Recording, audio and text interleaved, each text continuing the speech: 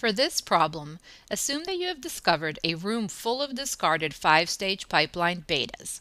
These betas fall into 4 categories. The first is completely functional 5-stage betas with full bypass and annulment logic. The second are betas with a bad register file. In these betas, all data read directly from the register file is 0.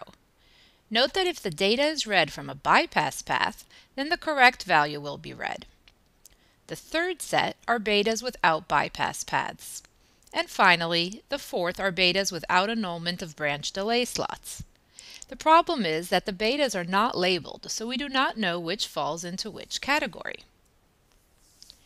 You come up with the test program shown here. Your plan is to single step through the program using each beta chip, carefully noting the address that the final jump loads into the PC. Your goal is to determine which of the 4 classes each chip falls into via this jump address. Notice that on a fully functional beta, this code would execute the instructions sequentially, skipping the mul-C instruction. Here we see a pipeline diagram showing execution of this program on a fully functional beta from category C1. It shows that although the mul-C instruction is fetched in cycle 2, it gets annulled when the BEQ is in the RF stage, and it determines that the branch to label X, or the sub-C instruction, will be taken. The mul-C is annulled by inserting a no-op in its place. The add-C and BEQ instructions read R31 from the register file. The sub-C, however, gets the value of R2 via the bypass path from the BEQ instruction, which is in the mem stage. The add then reads R0 and R2. R0 has already made it back to the register file because the add-C instruction completed by the end of cycle 4. R2, however, is read via the bypass path from the sub-C instruction, which is in the ALU stage. Finally, the jump reads the value of R3 via the bypass path from the add instruction, which is in the ALU stage in cycle 6. When run on a fully functional beta with bypass paths and annulment of branch delay slots, the code behaves as follows. The add-C sets R0 equal to 4. The BEQ stores PC plus 4 into R2. Since the add-C is at address 0, the BEQ is at address 4, so PC plus 4 equals 8 is stored into R2, and the program branches to label X. Next, the sub-C subtracts 4 from the latest value of R2 and stores the result, which is 4, back into R2. The add adds R0 and R2, or 4 and 4, and stores the result, which is 8, into R3. The jump jumps to the address in R3, which is 8. When run on C2, which has a bad register file that always outputs a 0, the behavior of the program changes a bit. The add-C and BEQ instructions, which use R31, which is 0 anyways, behave in the same way as before. The sub-C, which gets the value of R2 from the bypass path, reads the correct value for R2, which is 8. Recall that only reads directly from the register file return a 0, whereas if the data is coming from a bypass path, then you get the correct value. So the sub-C produces a 4. The add reads R0 from the register file and R2 from the bypass path. The result is that the value of R0 is read as if it was 0, while that of R2 is correct and is 4. So R3 gets the value 4 assigned to it, and that is the address that the jump instruction jumps to because it too reads its register from a bypass path. When run on C3, which does not have any bypass paths, some of the instructions will read stale values of their source operands. Let's go through the example in detail. The add-C and BEQ instructions read R31, which is 0, from the register file, so what they ultimately produce does not change.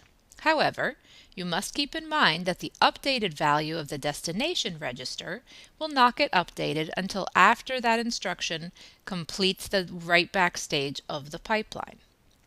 When the sub C reads R2, it gets a stale value of R2 because the BEQ instruction has not yet completed, so it assumes that R2 equals 0.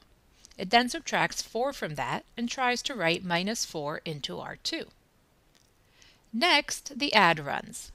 Recall that the add would normally read R0 from the register file because by the time the add is in the RF stage, the add C, which writes to R0, has completed all the pipeline stages. The add also normally read R2 from the bypass path. However, since C3 does not have bypass paths, it reads a stale value of R2 from the register file. To determine which stale value it reads, we need to examine the pipeline diagram to see if either the BEQ or the sub-C operations, both of which eventually update R2, have completed by the time the add reads its source operands. Looking at our pipeline diagram, we see that when the add is in the RF stage, neither the BEQ nor the sub-C have completed. Thus, the value read for R2 is the initial value of R2, which is 0. We can now determine the behavior of the add instruction, which is that it assumes R0 equals 4 and R2 equals 0, and will eventually write a 4 into R3. Finally, the jump instruction wants to read the result of the add. However, since there are no bypass paths, it reads the original value of R3, which was 0, and jumps to address 0. Of course, had we looked at our code a little more closely, we could have determined this without all the intermediate steps, because the add is the only instruction that tries to update R3, and you know that the jump would normally get R3 from the bypass path, which is not available. Therefore, it must read the original value of R3, which is 0. In category C4, the betas do not annul instructions that were fetched after a branch instruction but aren't supposed to get executed. This means that the mul-C, which is fetched after the BEQ, is actually executed in the pipeline and affects the value of R2. Let's take a close look at what happens in each instruction.